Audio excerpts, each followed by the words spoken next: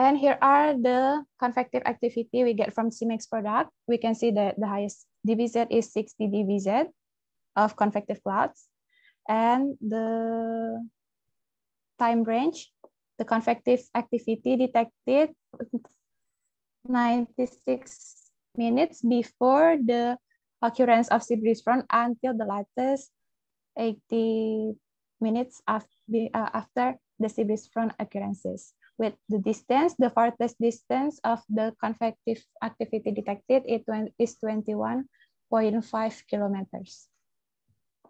Convective activity associated with sea breeze front events occurred mostly during the rainy seasons, or DJF, about 8 sea breeze front events. This shows the influence of the monsoon wind on the convective cloud formation process on the north coast of Banten, Jakarta. The GF period was the active period. 1 minute left. Okay. GF period was the active period of northwestern monsoon, where the wind blows from Asia towards Australia, following the direction of movement of sea breeze front on north coast Banten, Jakarta. The result was the sea breeze bringing a lot of water vapor supply, so that it will more likely to have a convective process than during the dry season. Here are the meteorological conditions. There were 11 events of sea breeze front that show the decreased temperature during sea breeze front events, which generally occurred between 12 until 13, and the decreased temperature caused by the cold air mass from oceans.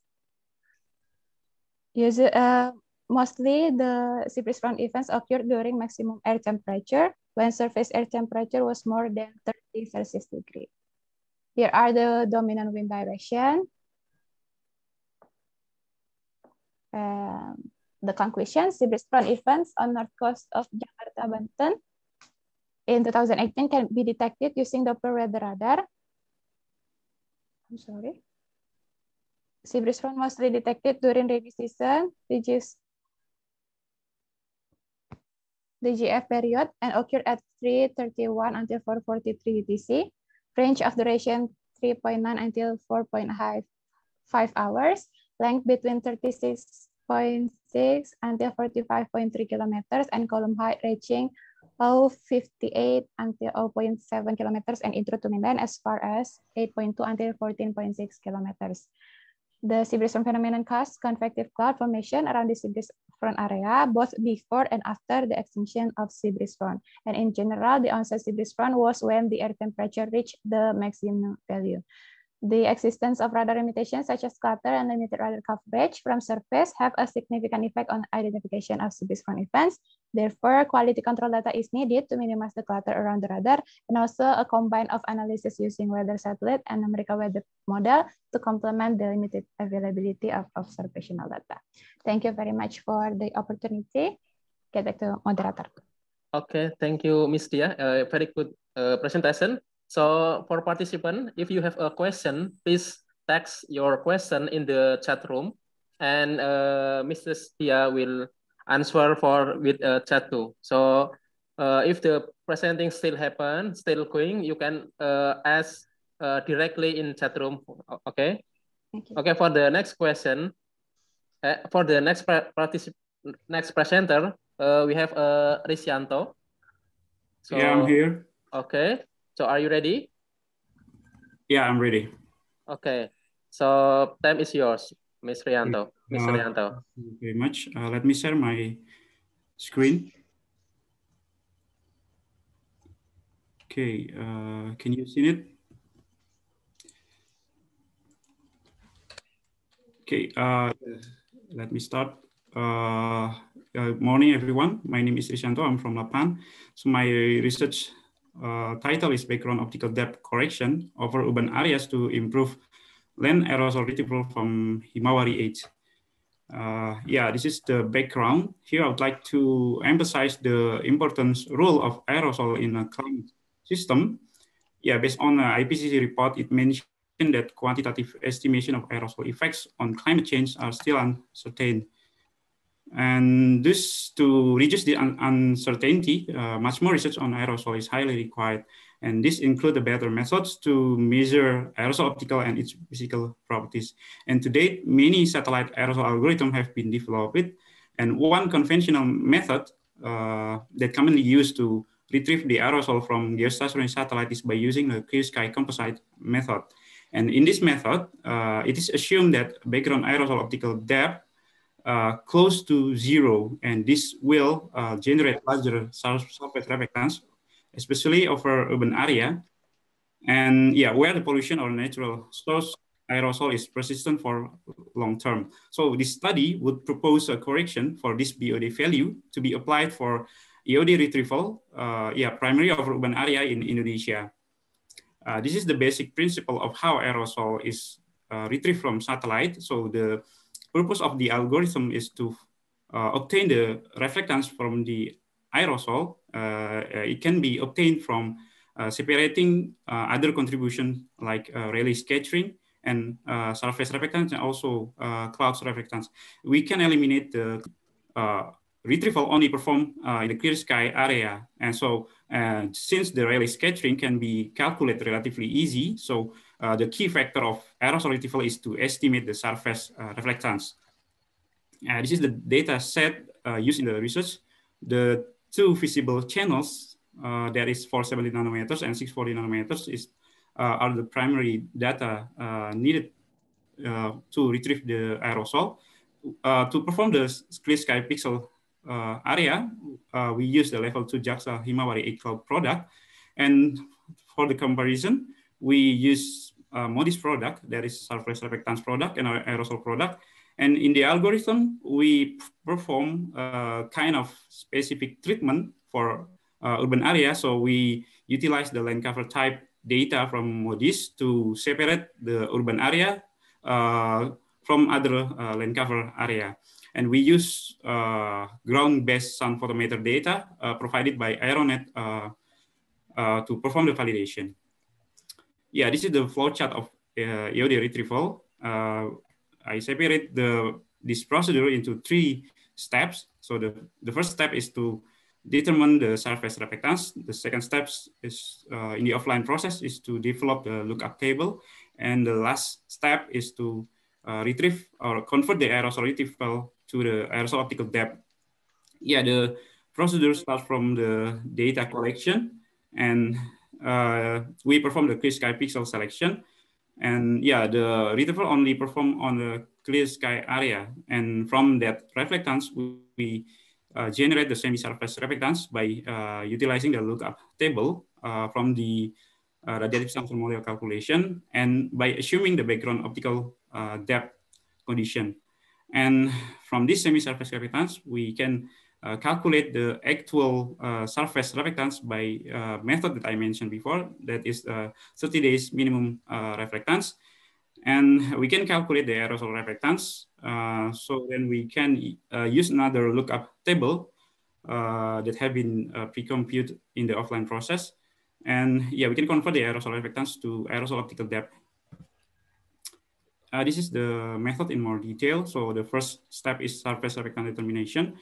Yeah, there are 2 basic assumptions here, that the surface condition did not change during the certain period, and we use 30 days period, and at least 1 day for the previous 30 days is free from aerosol. So the surface reflectance is retrieved from a minimum value, assuming a background aerosol optical depth of 0.02. So this is the default value for the background aerosol optical depth. And we perform this specific treatment for urban area. We propose a modification of this background aerosol value. And also we only assuming urban type aerosol for urban area. This is the second step, that we have to build a lookup table. Here we develop the lookup table by radiative sample model using the SB.dot code. And we assume the aerosol model based on the database from OPAC, Optical Properties of Aerosol and Clouds, that proposed by Hess et al. In 1998. And yeah, this figure show one of the example of the SB.dot calculation. And yeah, this is the table the table show the dimension of the lookup table that we use in the study to retrieve the aerosol optical depth. And this is the last step of the retrieval procedure that after we have lookup table and we have aerosol reflectance, we need to convert the reflectance to become the aerosol optical depth. Here we perform match fitting process. There are 2 steps of match fitting. First step, because we have 5 model, we need to select one best model that best the observation. And once the model is selected in the step 1, another selection will be performed to determine the aerosol optical depth by changing the value of single scattering albedo. And the calculation is based on the smallest relative residual, like this equation.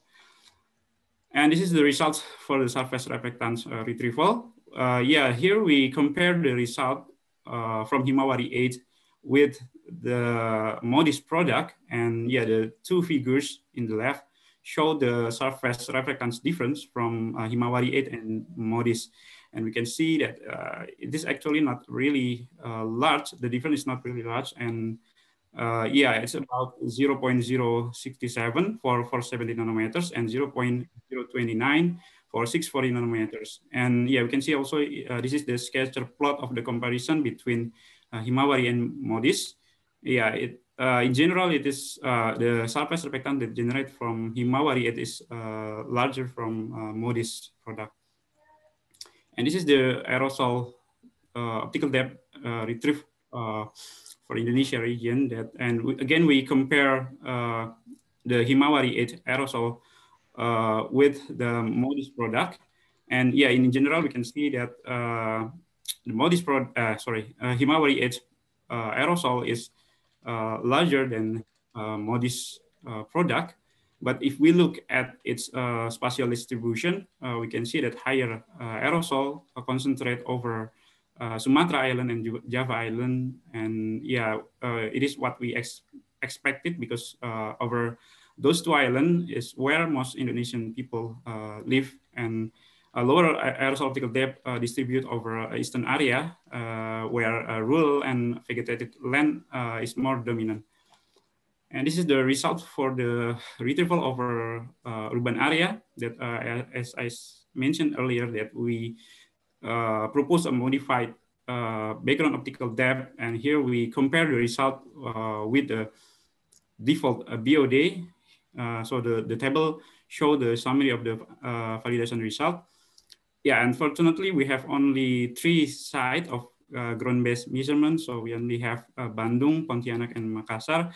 But yeah, if we can see that in the term of the GFRAC is fraction of good retrieval, there is an increasement from the default value of BOD, that is 0.35 to 0.51 that result from the modified BOD.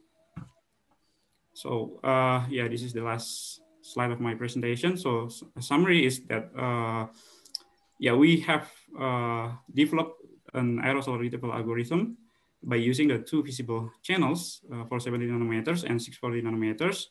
And in general, the results has acceptable accuracy. And yeah, comparing it with MODIS, it was consistent. And also the point is that the impact of background optical depth modification can be seen in these 3 cities, that is Bandung, Pontianak, and Makassar. And the fraction of a good retrieval increased from 0.35 to 0.51.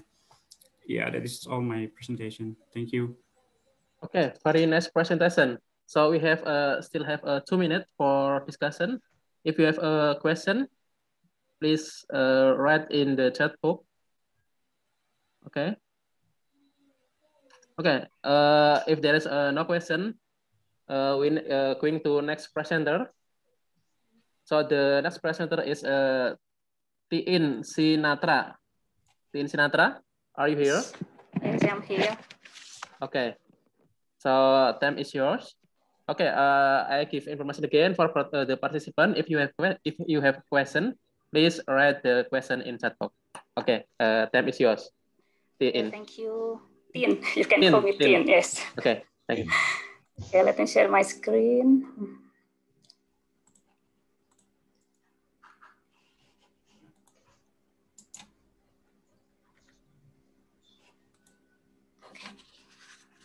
Okay, Assalamualaikum warahmatullahi wabarakatuh.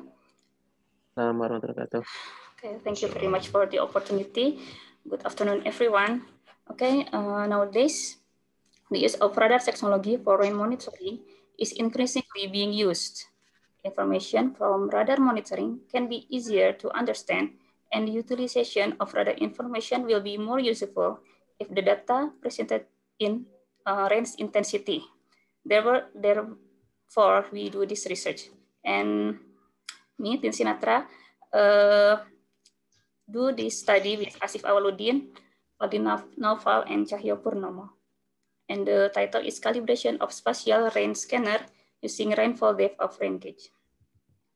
Okay, this is the outline of my presentation. Okay, let's start from introduction.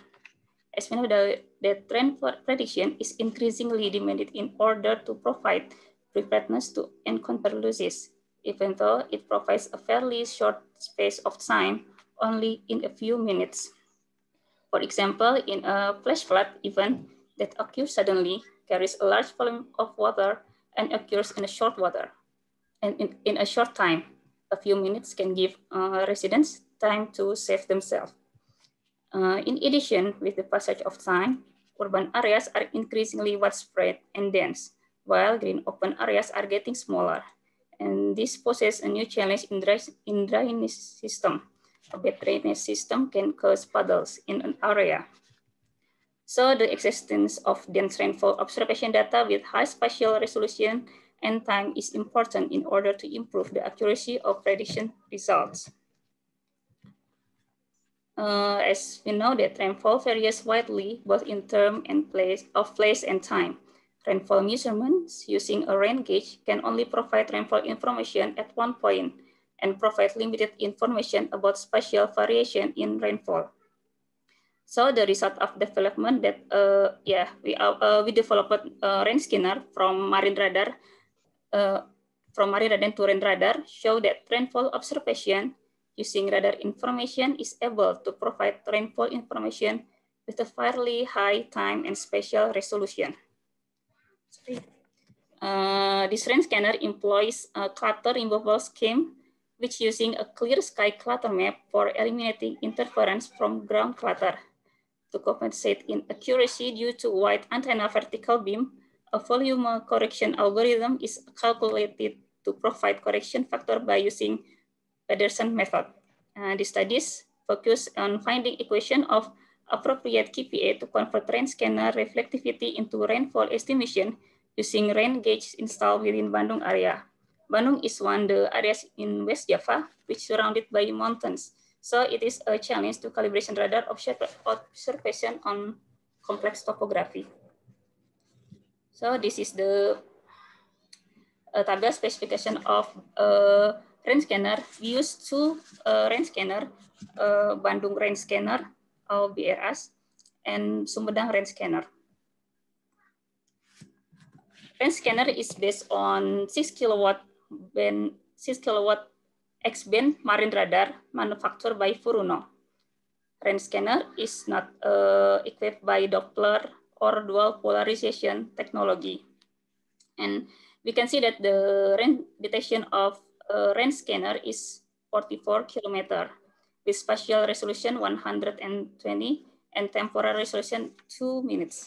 In this figure, we can see for the location of Bandung is with the black asterisk, and the blue asterisk is Sumedang rain scanner, and the circle is the area of the coverage of rain scanner.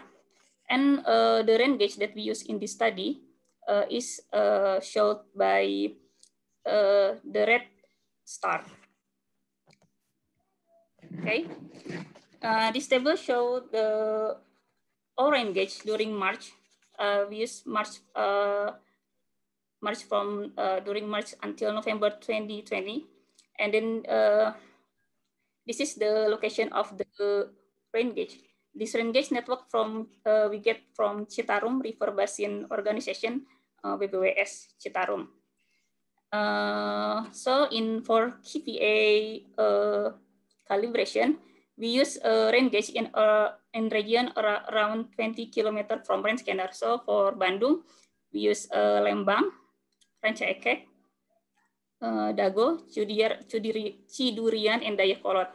And from the Sumedang, we use Jatiroke, Ranca Ekek, Cidurian, and then Cicalengka.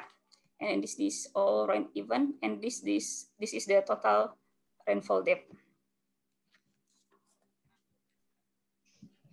Okay, this is we use two linear models. First is scheme 1, that rainfall depth is a function of calibration factor of rain scanner times with accumulated reflectivity at the rain event.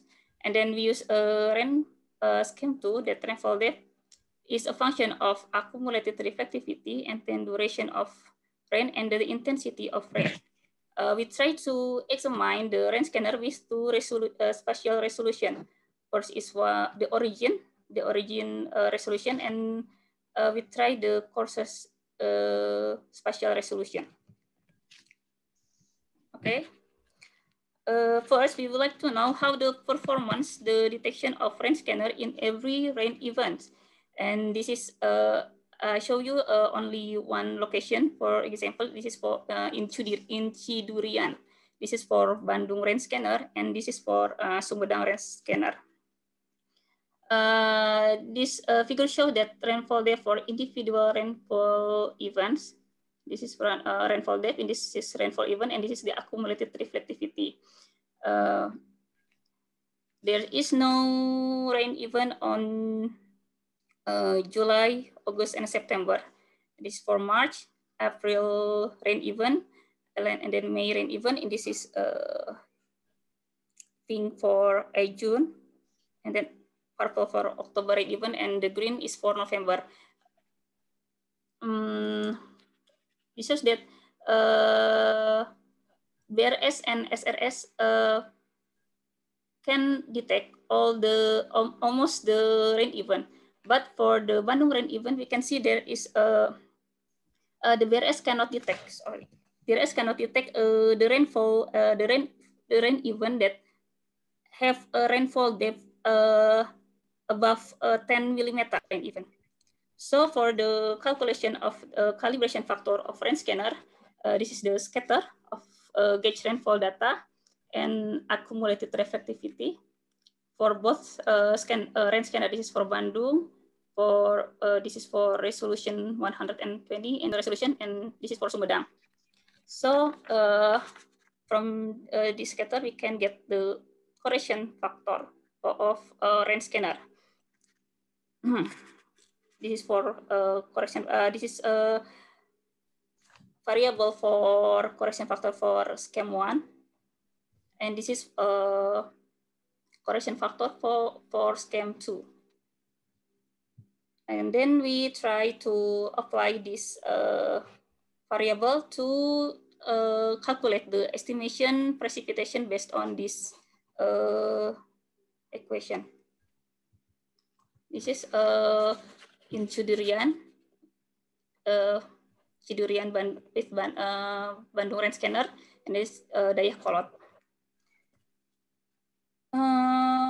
We can see that rainfall estimation from scheme 2 okay, but for the scheme 2 the result tends to overestimate, especially the with rainfall depth above 20 millimeter, and also it happens with the Cidurian with the Sumedang rain scanner. So this is the conclusion. The rain scanner in Bandung and Sumedang have been examined with two scheme calibration method based on linear relationship between rainfall depth and accumulated reflectivity. And then rainfall estimation calculation using scheme 2 tends to underestimate, while scheme 2 tends to overestimate. However, scheme 2 provides rainfall estimation of 20% better than scheme 1 for rainfall depth greater than 10 millimeter. Okay, this is reference. Okay, thank you for listening. Okay, thank you for Ms. Tin. We have one question. So is your method has applied in Lapan or this a new method for you and for the Lapan? This is we try this method for this years.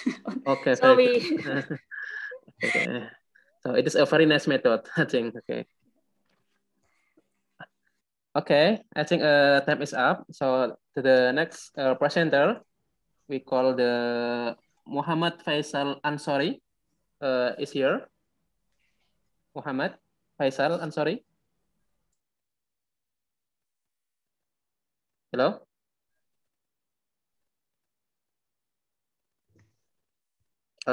Mr. Ansori, are you here? Mati sih. Hello. Okay. Ansori ada answer nggak? Okay. Okay. If Mr. Ansori not here, I will go to the next presenter. Okay, the next presenter is Satria Ginanjar. Is Satria Ginanjar here? I'm here, represent my research team. Okay, okay. Yeah. Okay, so time is yours. Okay. Okay, may I share my screen?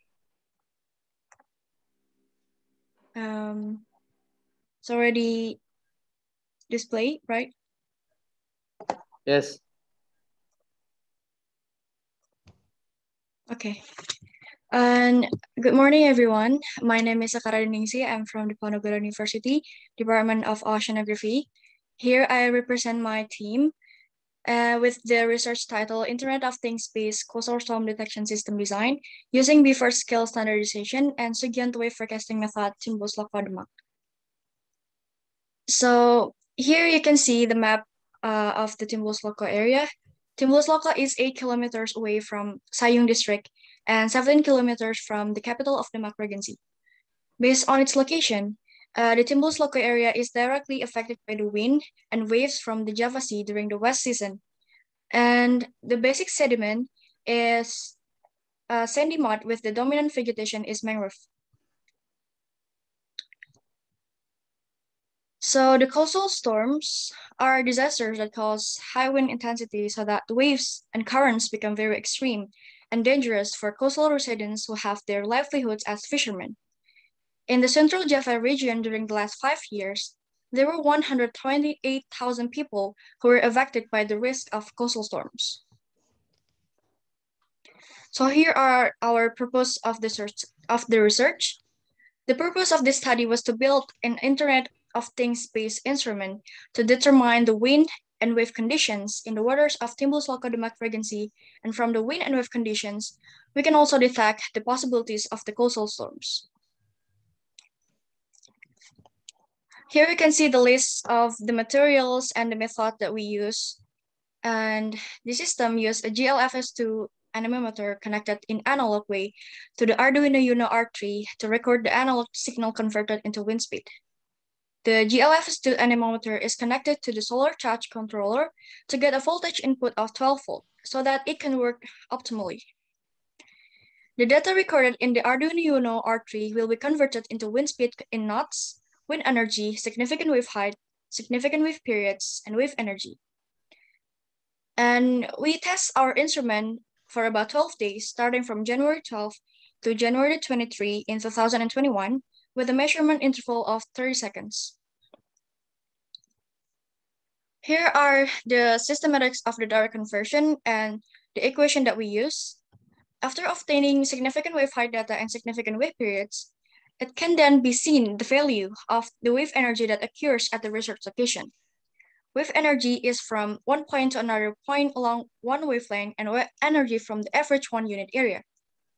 To see the correlation between the BMKG observation data and the observation data from storm detection system, we use the Pearson's correlation coefficient method. The tide data from the prediction of the Geospatial Information Agency was processed using the least square method to find the type of tides that occurred in the waters of Timbus Loco Demak. Here you can see the results. So apart from the application of coastal storm detection system at coastal location, there's also a website interface that displays recording data as a form of the Internet of Things system. This website interface uses a display created by PT Mapit with various visualization options. Data can display to the public or in private. On the website display, this coastal storm detection system displays 5 graphs consisting of wind speed, significant wave height, significant wave period, wind energy, wave energy, and wave energy. So the next is the tide prediction. Here you can see the graph or the tide chart in Timbus Loco Demak. The function of the tidal data obtained is to determine the ideal position of the system to be implemented. The type of the tide in Timbus Loco area Demak is mixed tide prevailing diurnal with firm zone number 2.51, and based on this processing, this mean sea level is 0.013 meters.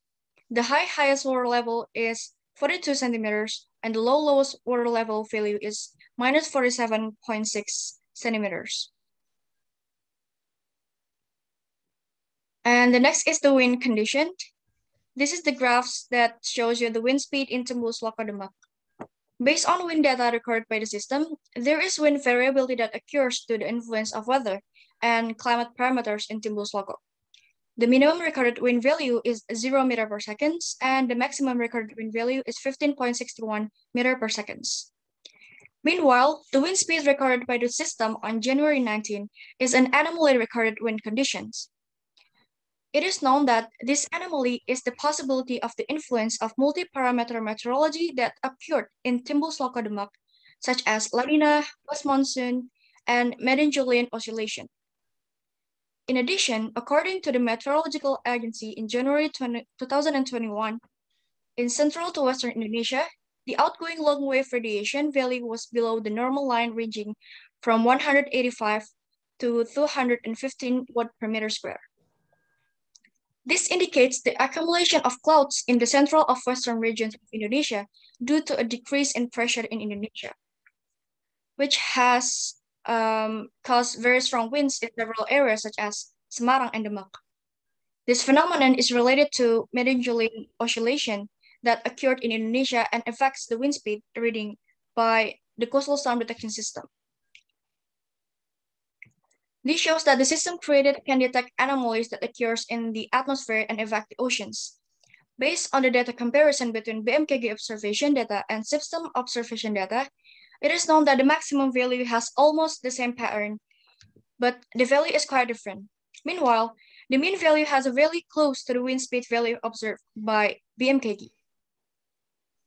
This shows that the result obtained from recording wind speed data by the coastal storm detection system have high sensitivity so that they resemble the actual wind conditions patterns. The correlation for the average wind speed is 70.5%, and for the maximum speed is 67.7%. Based on this correlation, it can be seen that the storm observation system design has very good accuracy with quite a striking difference in the maximum wind speed value. However, the mean value has a pattern that almost resembles the observational data from BMKG, so that for daily wind speed decision making, the resulting data can be used as a reference in research using wind speed parameters as well for general information. So next is the wave condition. The mean value of the 12 days of observation for significant wave height and significant wave period is 0.46 meters and 3.86 seconds. Then for the maximum wave energy that occurs during the observation is 9,197 joule meter square, and for the average value is 493 joule per meter square. The correlation value for the maximum significant wave period is 76.6%, while the significant wave period average value is 74.6%. Based on the results of this correlation, the coastal storm detection system has a very good data quality from the results of the forecasting heights and significant wave periods. In addition, forecasting height data and significant wave periods only requires one empirical equation that does not take up much memory on the microcontroller, so that the forecasting height data and wave periods through wind data will be faster and more accurate and short process in the microcontroller. Based on the comparison and the correlation between storm detection system and the BMKG forecasting data, it is known that the maximum value has a fairly wide range of differences, but still has a reasonable correlation because the correlation value is above 50%. Meanwhile, the daily mean value obtained has a low range of differences. As you can see on the graph, a high enough correlation and show almost the same pattern, so that the result of the wave height and significant wave periods resulting from the forecasting system can be trusted. So here are the conclusions. Based on the results, this coastal storm detection system is able to solve the problem raised and can become a reference for coastal storm warning information for the public. And this coastal storm detection system has the potential to be further developed by adding other storm wave parameters. So I think that's all for my presentation. Thank you for the attention, and I'm giving it back to the moderator. Thank you. Okay, thank you. Very nice presentation. Okay, I have one question. Please write in the chat box. So you compare the wave height from PMKG and your observation, and the observation from PMKG is lower than your observation, right? So I think yeah, that's right.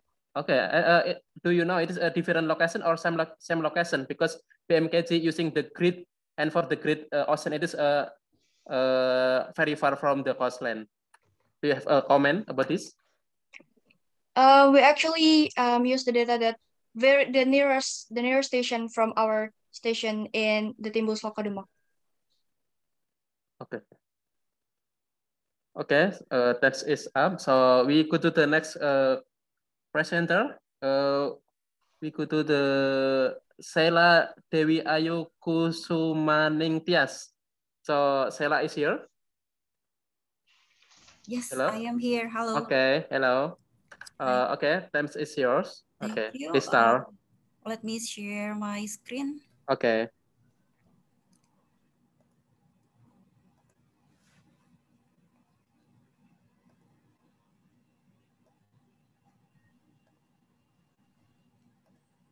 So is it, does it appear now?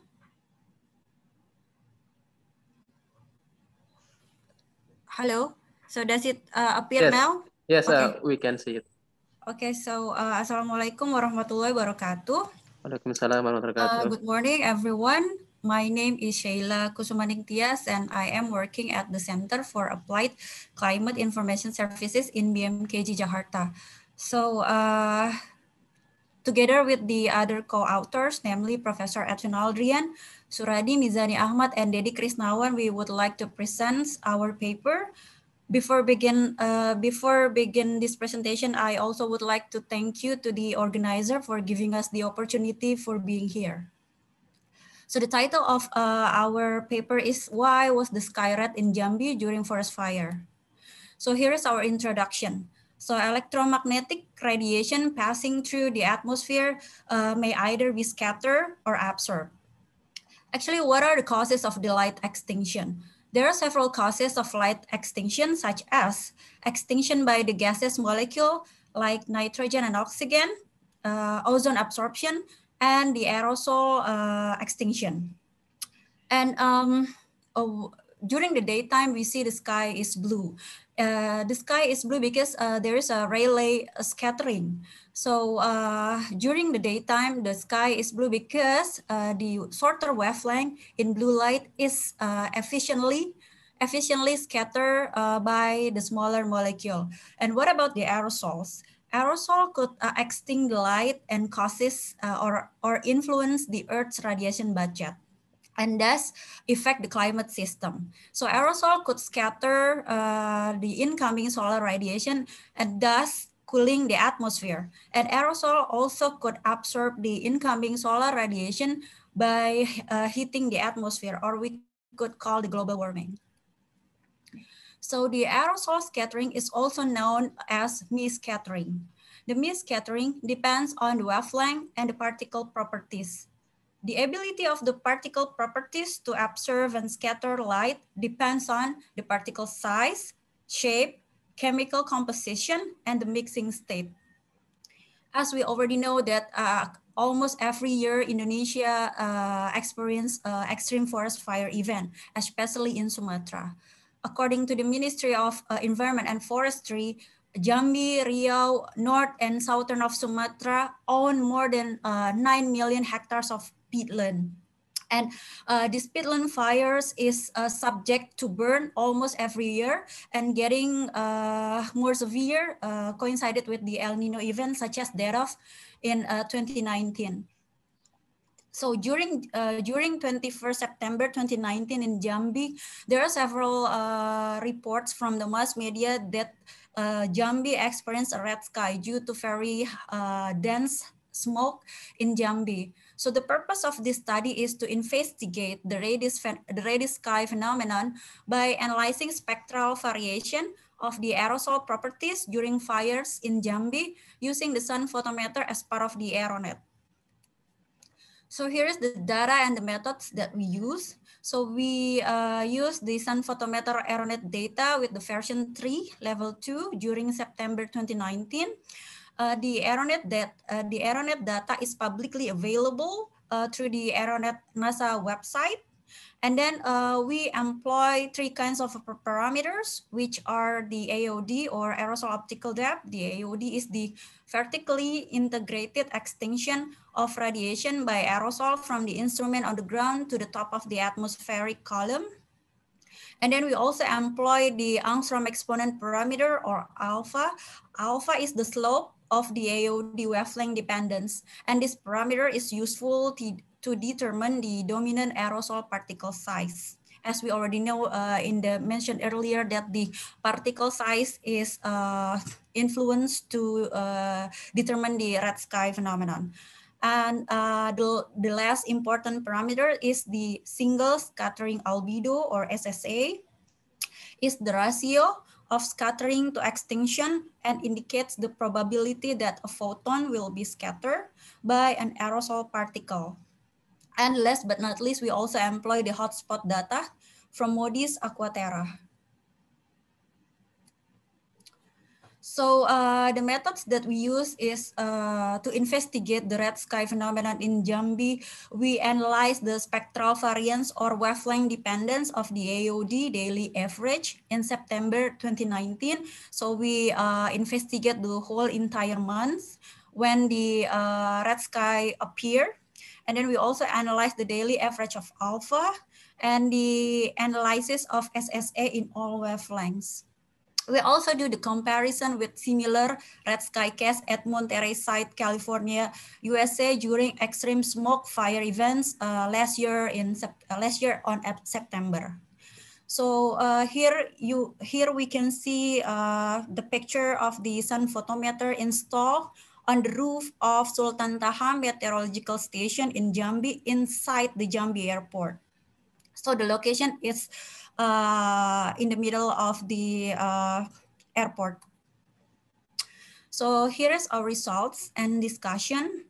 As you can see here, this image is derived from the World View NASA during the 21st September 2019 in Jambi, and the pin is we pin the Jambi. If you look at the graph that during the entire month of September, MODIS observed that more than 7,000 hotspots occur. And the Jambi itself, the burning season on 2019 started in August and reached the peak on September 2019. And if you can see the pictures below, the A is the appearance of red sky in Jambi in September 2019, and the right one is the appearance of red sky in California, September 2020. Here's the comparison of the PM10 concentration versus hotspot in Jambi, September 2019. So the appearance of the red sky occur in Jambi reported during 21st and 22 of September. If we can see here, the hotspot reached the peak during the red sky, and also the PM10 concentration reached the maximum on 22 September, about 277 microgram per meter cubic. It's almost double than the national air quality standard set by the Ministry of Environment, which is 150. And here is the AOD wavelength dependence. This is very crucial to study the red sky phenomenon.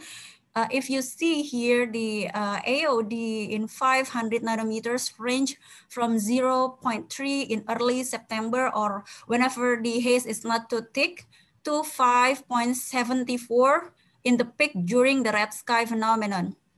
And the interesting feature of the red sky phenomenon could explain here, if you see during 22 to 23 that the shorter wavelength is missing. So only the longer wavelength were measured and retained. This is explained why the red sky was there.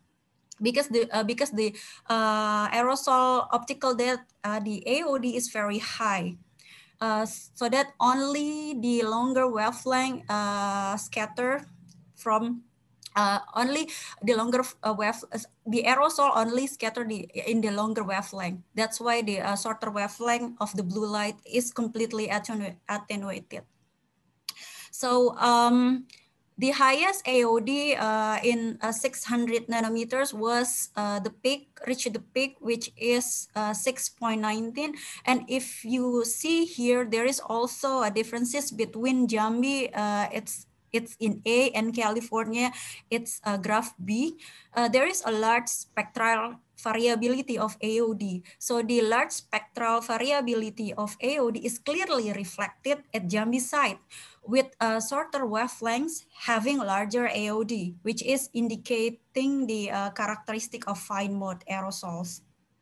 And if you see the graph B here in California, so the spectral variability of the AOD is not much up here, or it is almost no spectral variability, because in CA it is likely a mixed state of aerosols. So this is the this is the comparison of the AOD and the Angstrom exponent between Jambi and California. So if you see here, this graph is displaying the September event with different years. Jambi in 2019, and then California in September 2020. Both period is the appearance of the red sky. If you see here, the 1 minute left. Okay, if you see here that the during the whole month, the AOD is very high with the Angstrom exponent more than 1, meaning they indicate the very fine mode aerosol exists. This is the last slide. The most important is the SSA. If you see here, in Jambi, the SSA is almost near 1, meaning purely aerosol scattering, likely due to containing of organic carbon or sulfur. And then if we can see here, there is no spectral variability due to the coagulation of fine mode particles in high relative humidity, which is at that time 88% of RH. This enhanced scattering of over absorption. That's explain the occurrences of the red sky in Jambi. And this is my last slide, the conclusion. The very high AOD with domination of fine mode particle range from 0.34 to 5.74 during peak of fires and a day before the red sky.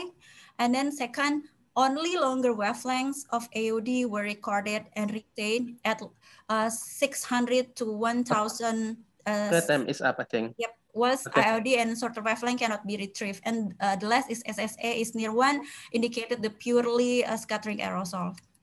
Okay, So thank you so much. We have a question for Pusela. So please write in the chat. So since the fire almost occur every year, in Sumatra. This reddish sky phenomena always appear whenever forest was fire. So please answer this question in the chat room. Maybe you can write. Okay, I will chat. I will write in the chat room. You can answer very directly. I think we still have time.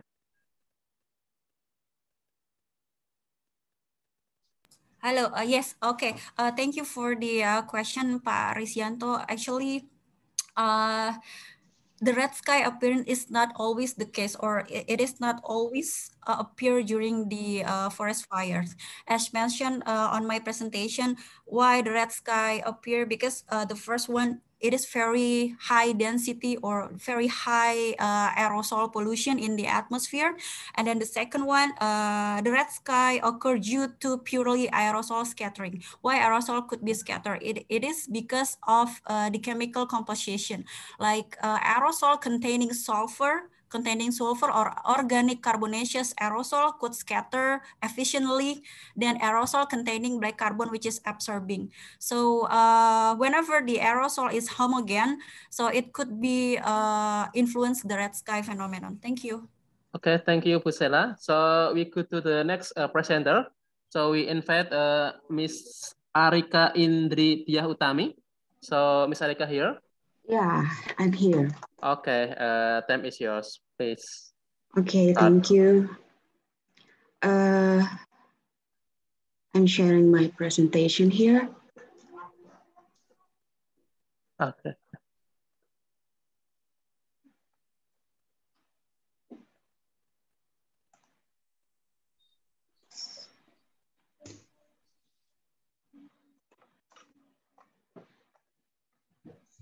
Is it clearly seen?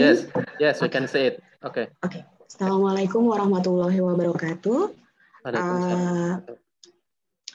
I'm here to representing me and my colleague, Ms. Riri and Ms. Mareta, talking about the effect of ozone precursor on surface ozone variation in Gol Kota Tabang and Ciberem. I'm from the BMKG and from Air Quality Information Division. Okay, this is the outline of the presentation.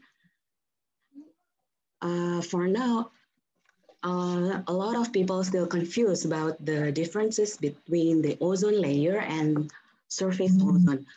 The stratospheric ozone, or the ozone layer, absorbs 97 to 90% of the sun's medium frequency ultraviolet from the sun that would potentially damage exposed life form near the surface. And atmospheric research revealed that the ozone layer was being depleted by chemical release by industry, mainly CFC.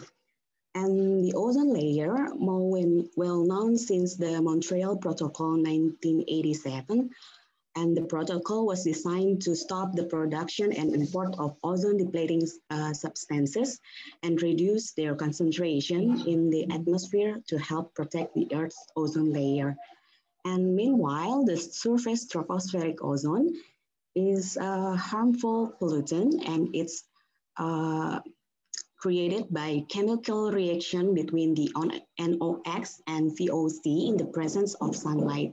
It is not emitted directly to the air, and it needs chemical reaction in with the sunlight and also the precursor. So what is the surface ozone? The surface ozone is a ground level ozone, or is a colorless, highly irritating gas, and that forms just about the Earth's surface, and precursor pollutant created by human activities included hydrocarbon and nitrogen oxides, which largely emitted by cars and other vehicles. And why we call it secondary pollutant? Because it's produced when two primary pollutants reacted in sunlight and stagnant air. Next, is surface ozone dangerous? Yes, on health effect, the breathing the surface ozone can trigger a variety of health problems, including chest pain, coughing, throat irritation, and congestion. It can worsen the emphysema and asthma. Also, can reduce lung function and inflame the lining of the lung. Repeated exposure may permanently scar lung tissues. And surface ozone also effects on the vegetation from being able to absorb the greenhouse gases to be source of greenhouse gas emission, because the ozone can stays on the leaf surface, so the vegetation cannot do the photosynthesis. And in the graph, we can see that there will be a change in yield between 2000 to 2050 due to an increase of temperature with changes in climate and surface ozone. Then why we should be aware of the surface ozone? Because it is a powerful oxidant, can impair the function of the human respiratory and cardiovascular system. Also, the ozone pollution can affect the marine ecosystem services provided by terrestrial plants and its role in climate. And ozone is surface ozone is presently monitored at over 100 GO stations worldwide, including the GO Bukit Tabang station. This is the surface ozone monitoring in Indonesia. As we know that the MKG has mandate to monitor the air quality based on the law number 31, 2009. It is including the air quality parameters, including the surface ozone in Indonesia. And for now, there are 4 stations that monitors the surface ozone level in Indonesia, which are in Bukit Tabang, Kemayoran, Ciberem, collaboration with NIES, and also Go Bariri Palu.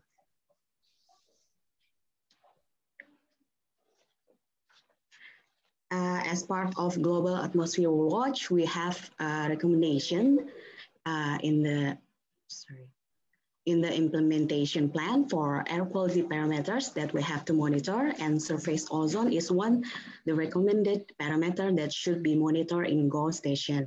Not only given the recommendation of the parameter, the GO also give the concentration target in rural, remote, or urban area. This is the instrument that we use to analyze the surface ozone using the principle of UV spectrophotometer, and using the Lambert-Beer law equation, we can get the ozone concentration directly. We use these 2 sites from Ciberem and Bukit Tabang. This is the diurnal variation of surface ozone in Bukit Tabang. The concentration of ozone in all seasons still lower than Ciberem. The surface ozone in Ciberem shows value at 12 to 30 ppb, 4 times higher than Bukit Tabang concentration at the same time. And it is because the Go Tabang and Ciberem have different rainfall pattern. Then and many factors then can affect ozone concentration besides the solar radiation and other meteorological parameters such as rainfall and wind direction.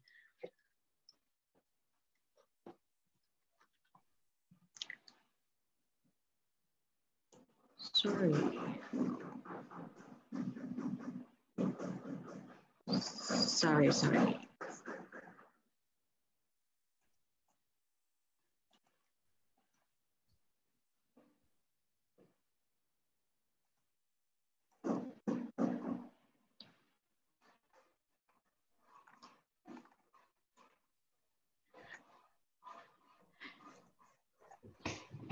This is the correlation in Bukit Tabang and Ciberem. In this graph, we can see that the relationship between the surface ozone and CO2 has no strong correlation. but has positive correlation with the carbon monoxides and also the methane. That it also show that the increasing of the CO concentration has same pattern with the surface ozone concentration in two locations.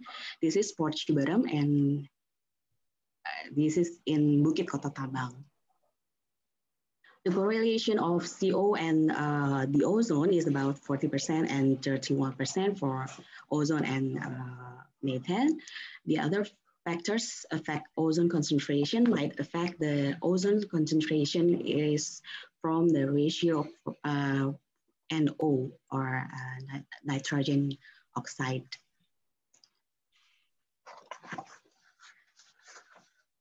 This is the seasonal variation of surface ozone.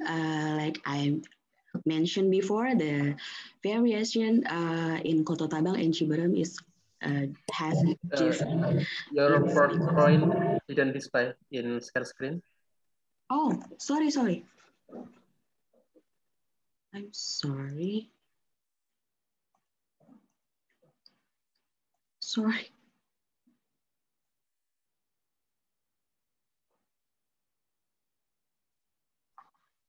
Is it shows now? Yep.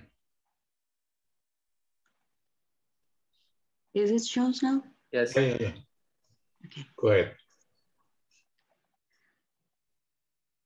Okay. Sorry.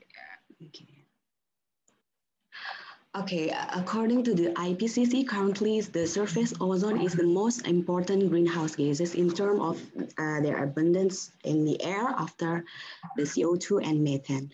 The abundance of surface ozone varies. It depends on the troposphere profile. And the carbon dioxide concentration in Gol Kota Tabang has a weak negative correlation with the surface ozone and has a weak positive correlation with the surface ozone in Ciberem. Because the different vegetation and also the carbon dioxide emission are largely influenced by the high emission of the transportation sectors. And methane and carbon monoxide are the surface ozone precursor in Gol Kota Tabang and Ciberem. And the source of methane emission around the monitoring areas came from plantation and farm. The surface ozone generally affects the climate by increasing the temperature, influencing the rate of evaporation, and could formation to affect rainfall and chemical cycle in the atmosphere. Okay, here comes the conclusion. The methane and carbon monoxides are precursor to background surface ozone, and their roles in pre-industrial times had contributed to an increase in ozone globally. Anthropogenic methane has long been recognized to contribute to tropospheric ozone because the methane is long-lived and well mixed in the troposphere. The precursor that most influenced the formation of the surface ozone in Kota Tabang and Ciberem areas are carbon monoxides and methane. The Gol, Kota Tabang, and Ciberem have different rainfall patterns. Factors can affect ozone concentration besides the solar radiation and other meteorological parameters. This is the recommendation for the next further research. We can investigate the impact of the global change on precursor ozone's lifetime and also the methane ozone relationship through the changes of NOx and also hydroxy. And future research priority should assess and reducing uncertainty in the ozone response to methane through analysis, such as multimodal intercomparison and interpretation with observation. Last but not least, we would like to thank you to the Ciberem Air Quality Monitoring Site in collaboration with NIES and also Gol Kota Tabang as a data contributor. Thank you. Okay, thank you, Miss Arika. So we didn't have question for Miss Arika. So we go to the next presenter. So Mr. Waluya didn't come here. we replace with Dr. Pieter Plato. So are you here, Miss Dr. Plato? Yeah, can you hear me? Oh yes, we can hear you very clear. Okay, so it is time for you. 15 minutes for presenting. Okay, that's yours. Okay.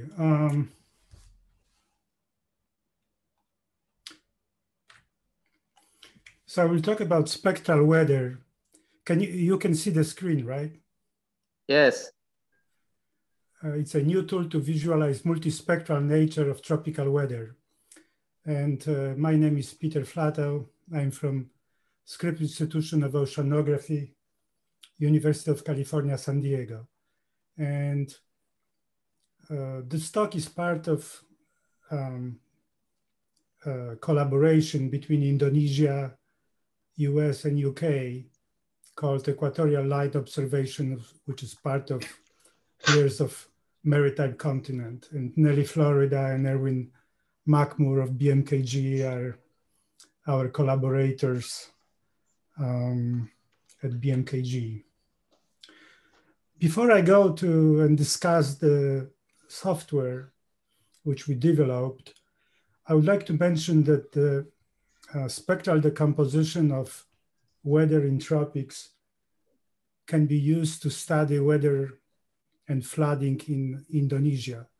We recently wrote a paper in 2020 on social media and newspaper reports and use of those social media and newspaper reports to study floods in Sumatra.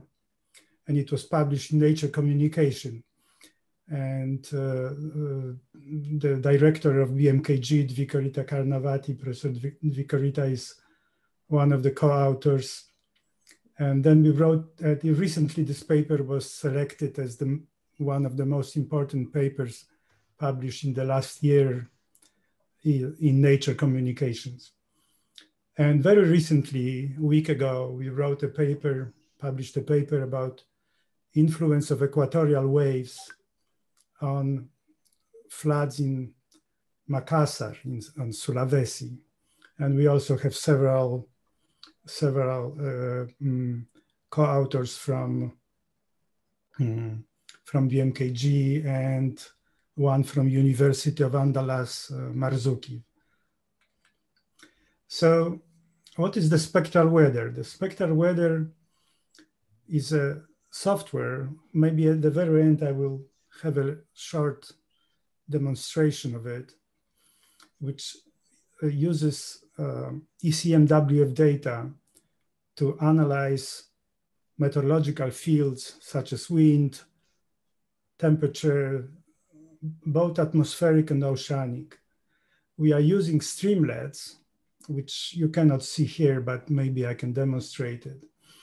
And this software allows to overlays of filtered scalar and vector data.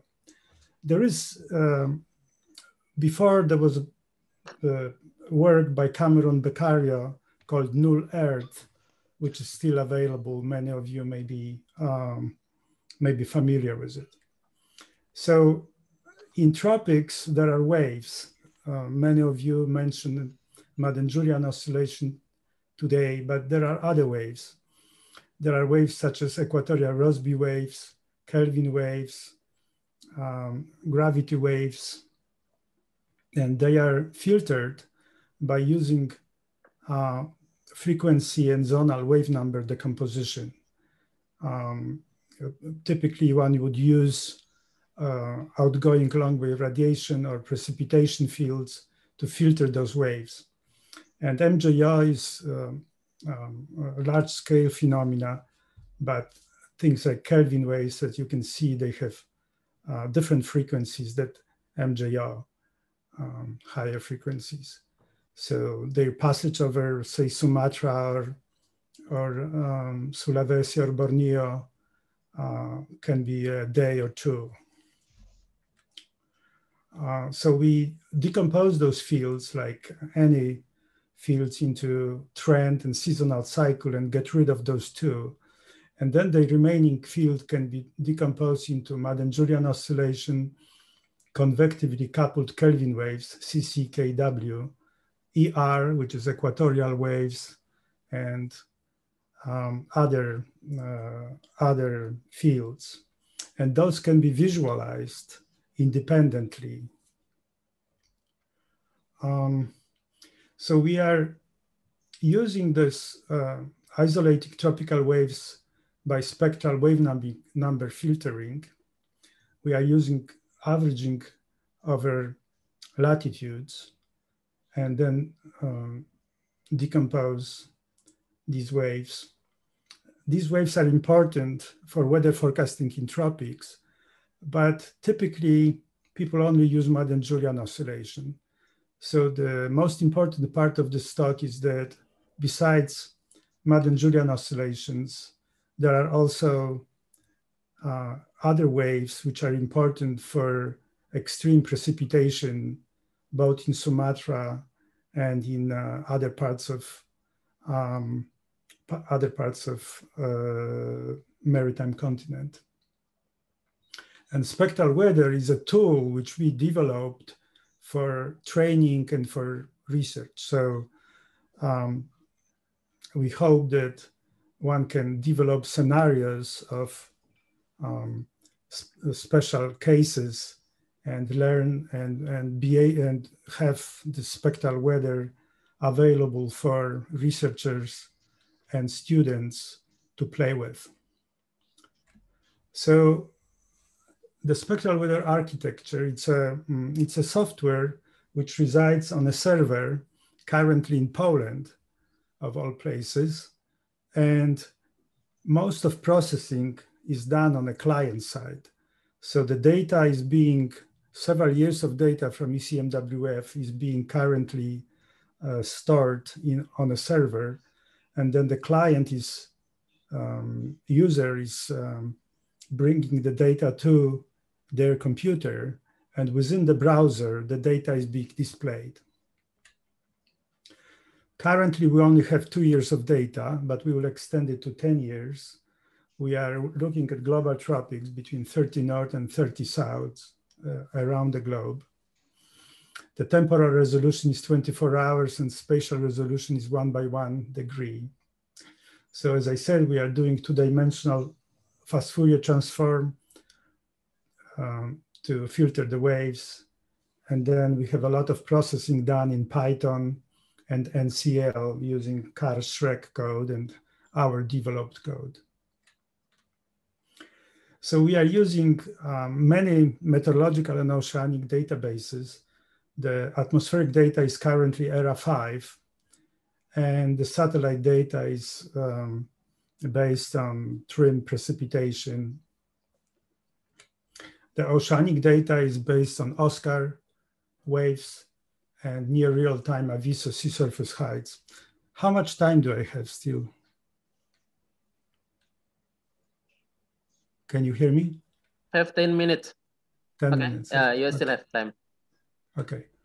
So this is an example of this, how we can decompose the waves. And I will try to go to the homepage and show it to you. But in this homepage, you can look at total wind, which is here indicated by wind. And then you can pick up Kelvin waves and MRG waves and Madden-Julian oscillations and equatorial Rossby waves.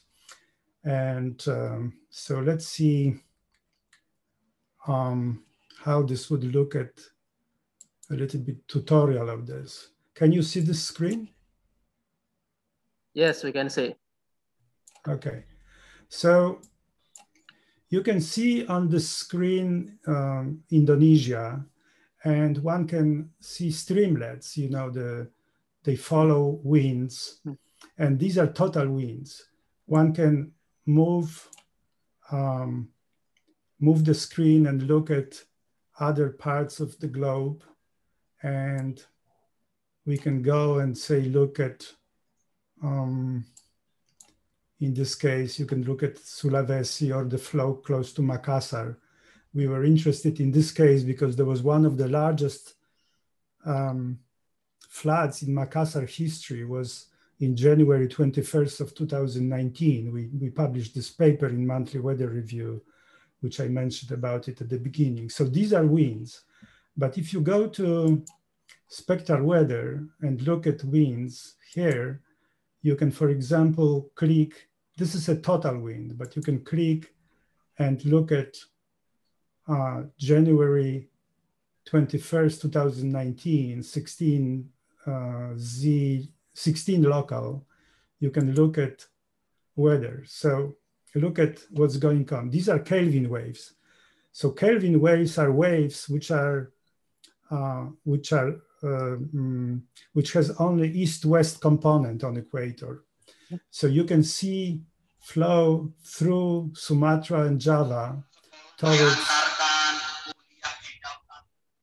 towards Sulawesi, and then from Papua New Guinea, you can see flow also towards Sulawesi. And here in the middle, there is convergence of the flow. So you will have convection just close to Makassar, just close to Sulawesi, because those waves, the Kelvin waves, are colliding. But if you look at total wind, it is very difficult to see this convergence here. You have just flow which crosses the Makassar, this region. You can see my mouse. I don't know if you can see it or not, but you can see that close to Sulawesi there is just flow across from west to east. But if you go to Kelvin waves, you can see more. You can also see contribution of MJO. So you can see that there was an MJO flow in that region, but the Kelvin waves are kind of much smaller scale event. Also in spectral weather, you can look at overlap things like sea surface temperature together with, say, Kelvin waves. You can also look at other variables. For example, you can look at currents. These are oceanic currents, and superpose rainfall. So, for example, here you can see that there was a huge rainfall during the flood in Sulawesi. So by this tool is available for everybody, and you can Google it and say spectral weather, and the first thing which comes, it's a spectral weather and animated map of global wind. If you click on it, you will get this initial setup. You can go to a time display and go and move between different months and display data for different months. You can also change settings of different colors.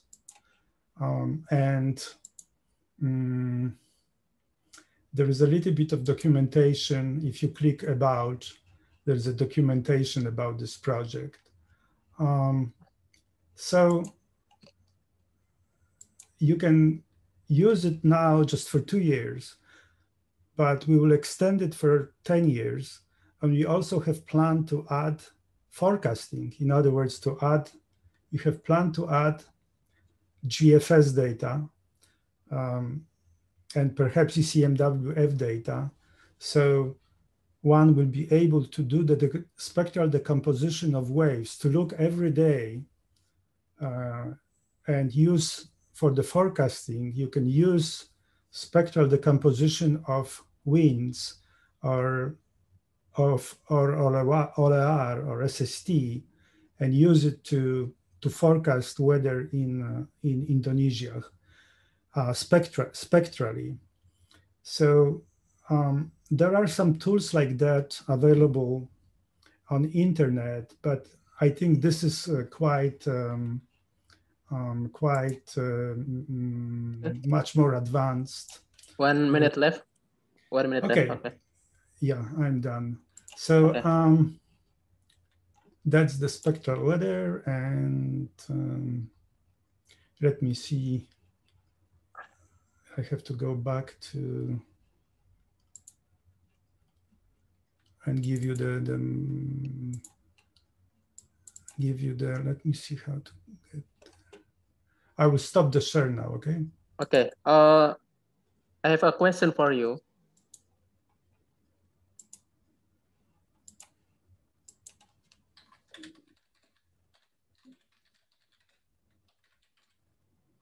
Hello. Hello. Yeah, I hear you. Yeah. I have a question for you. Why in some part of Kelvin wave you saw that it moved from the east to the west? So you saw in western part Kelvin moved from the west to east, but in the east part in Papua you saw the Kelvin wave move from the east to the west. As we know that Kelvin wave if move from the west to east. Can you explain it? Yeah. So it's not the Kelvin wave is moving from west to east, but the flow, the wind within the Kelvin waves is converges. So from one part, the wind is from west to east, and from on the eastern side, the wind is from east to west. But the whole phenomena, the whole Kelvin wave, it's moving together, but it's always the wind is converging. So that's a good question, because that shows you that spectral weather can be used to educate, that can be used for forecasters to understand what are the waves.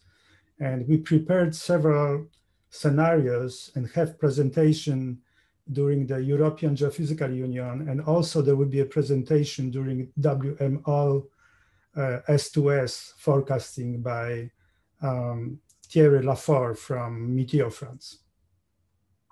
Okay, thank you, Ms. Prato.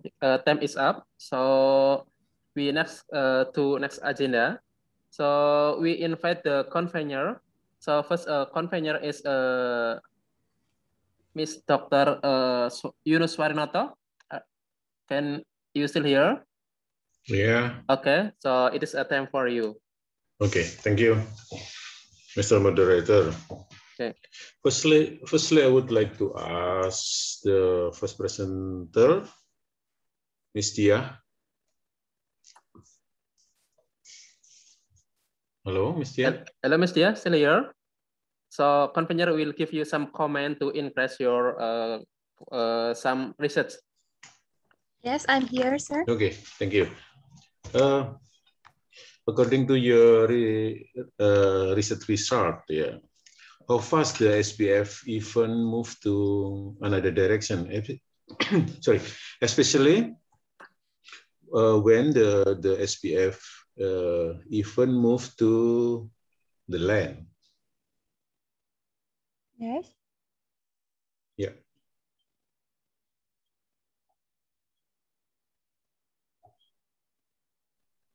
I'm sorry, sir. Can you repeat the question? Yeah.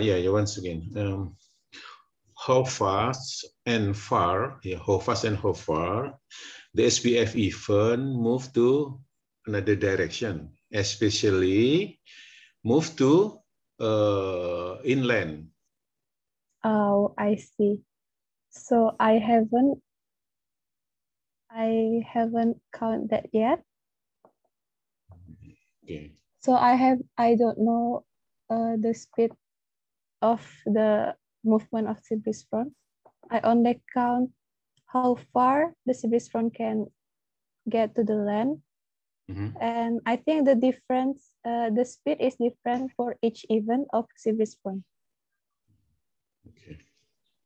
But thank you very much for your question. Maybe I will research more about that, sir. Okay. Once another question. What do you hope? Who will use your result? Oh, I really hope I think it will be forecaster, because in my research, I have a result where sea breeze front tends to reoccur or occur the following days or continuously. So it will be very good for a forecaster because when there is a series front event, then the forecaster will forecast or can predict about how about tomorrow there will be opportunity, I mean possibility that will use that data as their data to make forecast. Thank you, sir. Okay, thank you, Ms. Tia. Further, I would like to invite Mr. Rianto. Hello, Mr. Rianto. Yeah, Hello, Yunus. yeah, I saw you. Why Himawari and Moody's data have different result?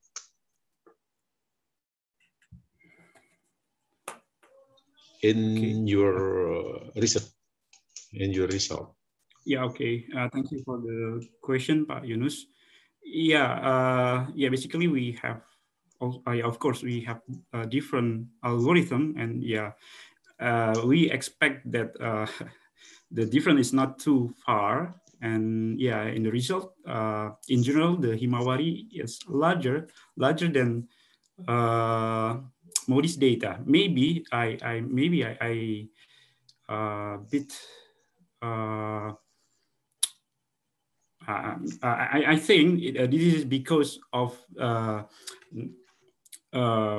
selection of the cloud free is not really good in my algorithm. So I just use the product from Himawari Edge, and the challenge in the retrieval of aerosol in Indonesia is that many clouds contain in the data. So maybe the separation of the cloud is not properly done in my algorithm. So yeah, this is be my homework, I think. Yeah, that's why the aerosol optical depth retrieve from my algorithm is higher than Moody's maybe. Okay, thank you. Now, Miss Tin Sinatra. Hello, Miss. Hello. Tin. Okay, thank you. According to your experience, why did you use rainfall depth of rain gauges instead of weather radars to calibrate the rain scanner? If I haven't mistaken, rain scanner looks like a rainfall radars.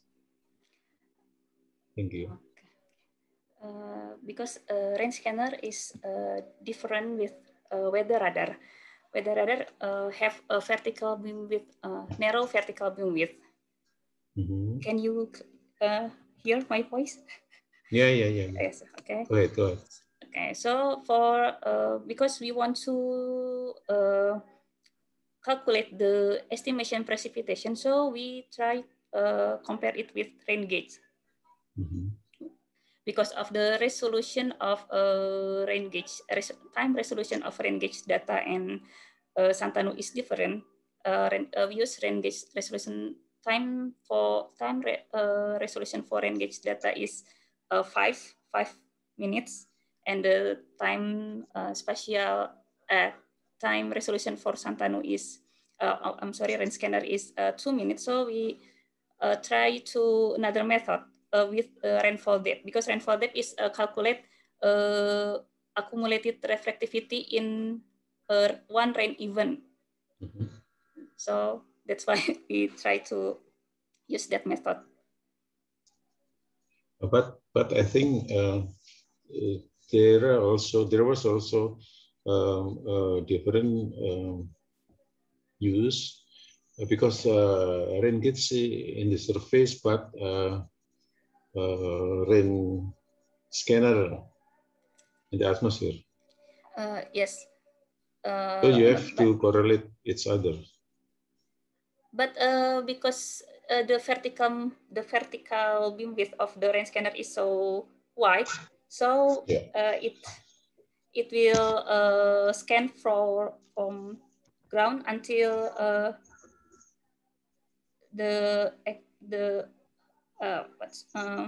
certain elevation in one scanner, in one rotation. Okay, thank you.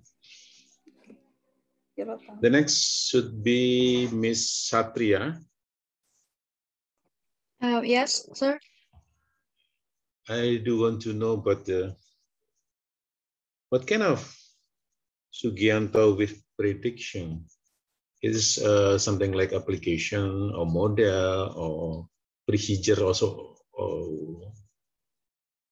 and others? Yeah. So the Sugianto wave prediction is basically a wave prediction that based on the Beaufort scale. It used the wind speed and then it converts the wind speed to the significant wave height and the significant wave period data. Okay.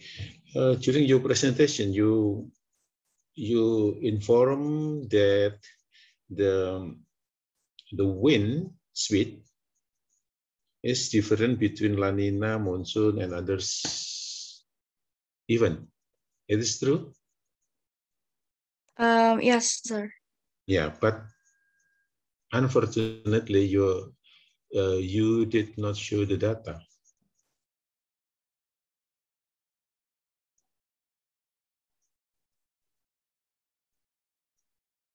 Okay, but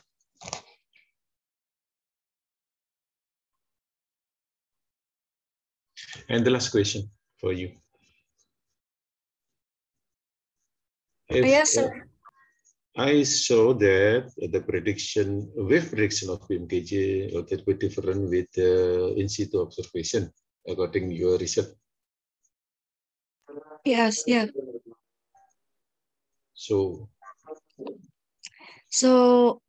what is your thinking? Yeah. Yeah. So we actually use the model data from BMKG. So I think that's why the data is quite different. But what we want to make clear that the correlation is still above 50%, so that we think that our data that we record in situ is still accurate. Okay, thank you, Miss Satria. And right now, I would like to invite Miss Sela. Yes, Pak Yunus. Yeah, okay, Sela. Why there was a lag time between the peak of hotspot event and the peak of PM10 observation? Thank you for the question.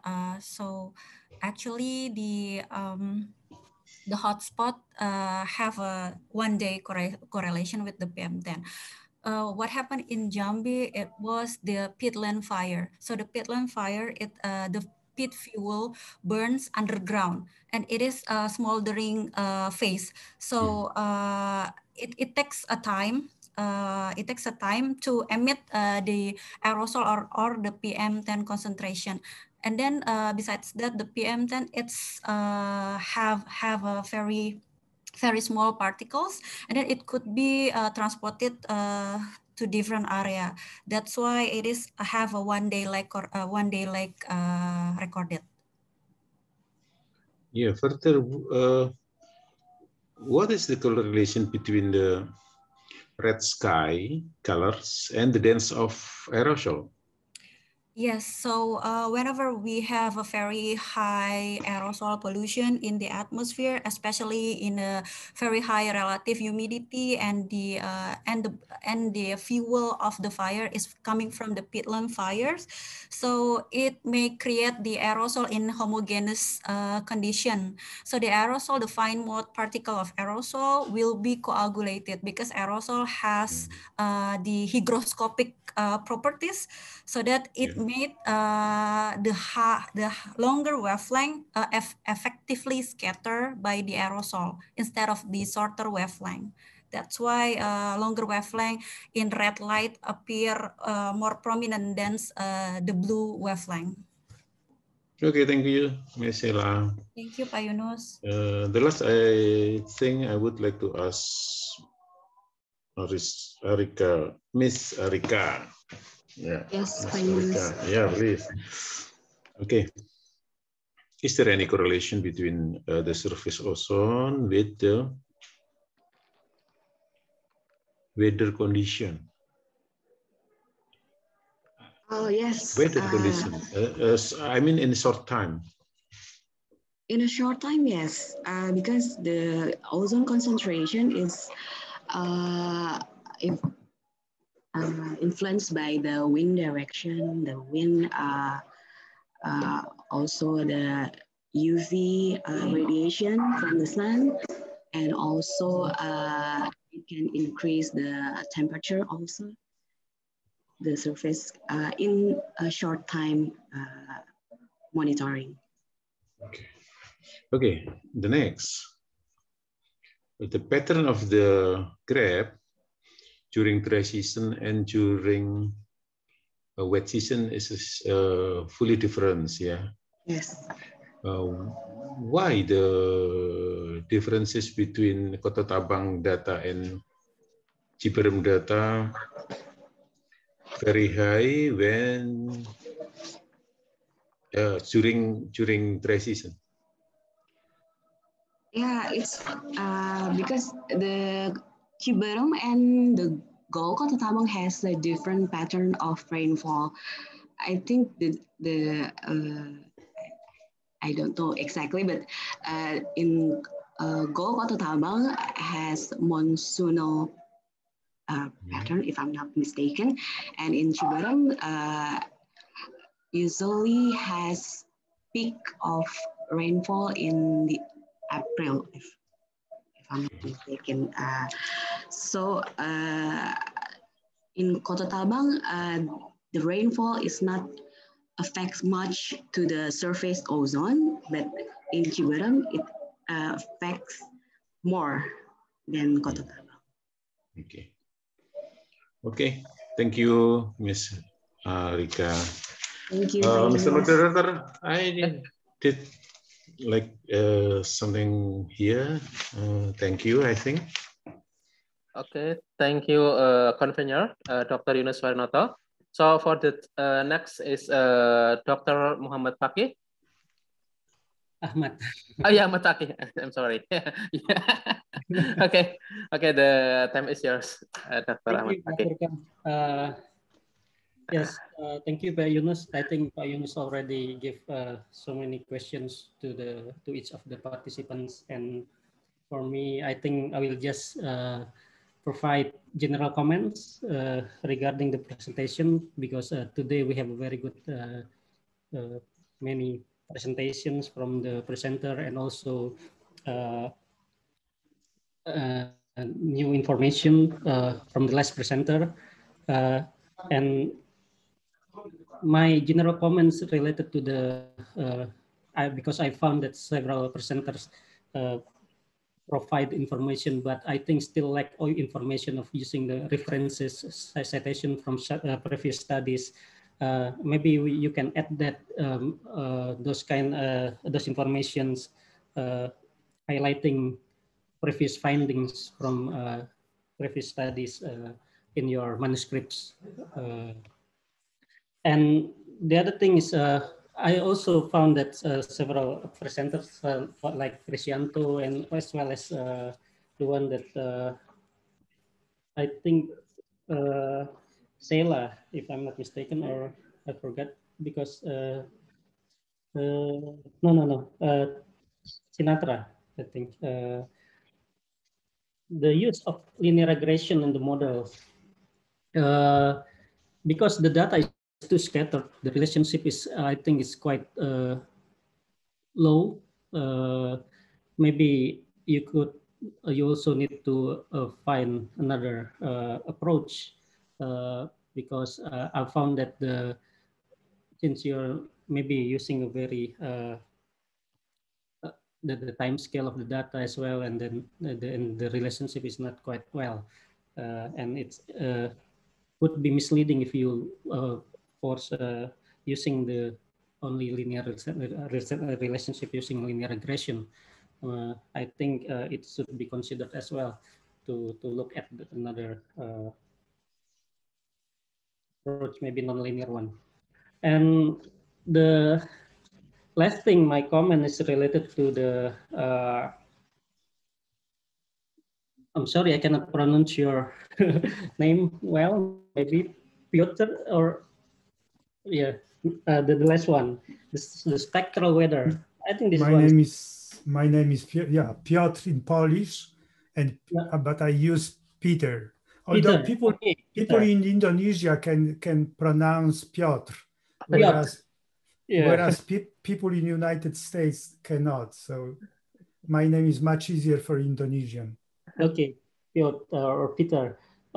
It's a very good application. I think it will be helpful for the students in the university to use this kind of tools. We have a similar one like already established. I mean that we can find in the internet like windy.com using similar display, and also BMKG have the signature of BMKG, signature.bmkg.go.id, and but this one is quite well because you can analyze, because the one that I mentioned before is more on the using the forecast data from GFS and as well as DSM WF. But this one you can study the one that you develop. You can study the historical data, the MKS maybe, and so it's not only historical data, but also it uses spectral decomposition. In wind, there is no system like that. In windy, it is very similar technique, but they use total wind. But this is really a product developed for people who are in tropics and for people who are forecasters and students. So if anybody in the universities in Indonesia would like to get a training or get access to this, I am available in Nelly, Florida. She knows, she's from BMKG and listens to us. And she knows me and for many years and can provide my, and I welcome everybody who would like to collaborate to collaborate with us. Yeah, we can do that, because I'm from the Department of Geophysics and Meteorology in IPB University, and I'm also Vice Dean for the Faculty of Mathematics and Natural Sciences, and we can maybe explore some collaboration for students. And we are currently welcoming people from overseas to teach in our university as well. Yeah, I think it's good. Maybe we can collaborate in the future. Pak Furqan, I think that's all for me, and I already submit the several for the Google form. And thank you. Okay, thank you, Mr. Ahmad Fakih. So the next is a photo session. So please turn on your camera. I will take a picture. Okay, everybody turn on. Okay, wait a minute. Okay, slide one. Okay, cheese.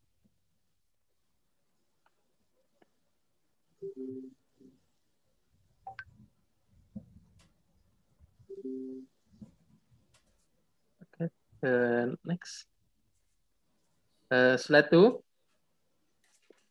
Okay, turn on the camera. You should see me. No? Yeah, already. Oh, yeah. Oh yes, okay. Okay, it's finished.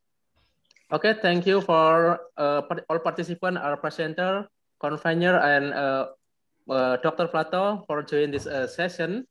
And it is the time's up for the room for discussion. Oh, we can come back again to plenary session. Okay, thank you for joining us. Bye. Thank Bye. you. Thank you. Terima kasih Pak Yunus. Terima kasih Pak Sama-sama. Yunus. Sampai ketemu lagi. Selamat pagi. Terima kasih semuanya.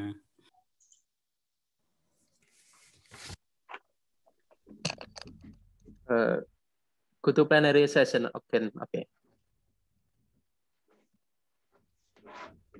Close. Ada ya?